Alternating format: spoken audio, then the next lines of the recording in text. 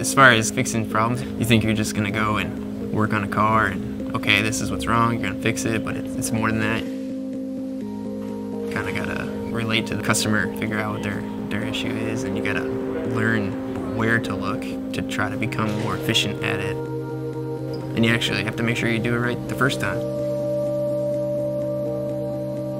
I'm Jake. I work at John Eagle as a service tech. I've been here for about 3 years. So right out of high school, I had an internship program, and that kind of turned into a job. It's nice because the more you do or the harder you work, you become more efficient. Basically, you make more money and you can work more. There's always something to do. People always need their car fixed. But you're not stuck working here all the time, I like to ride motorcycles. I actually ride stunt sport bike freestyle, I guess is what it's called. So that's fun. I ride a 04 ZX6R. It's pretty modified for what I do. Like if we're holding an event, we'll rent out a large parking lot or like a racetrack.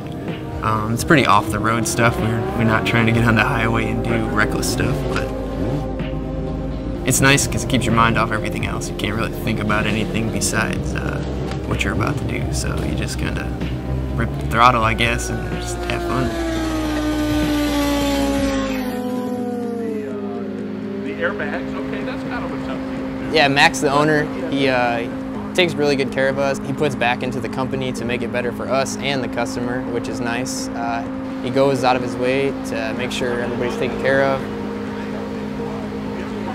Whether they work for the company or they're a customer or just someone local in the community, he really, goes above and beyond for everybody.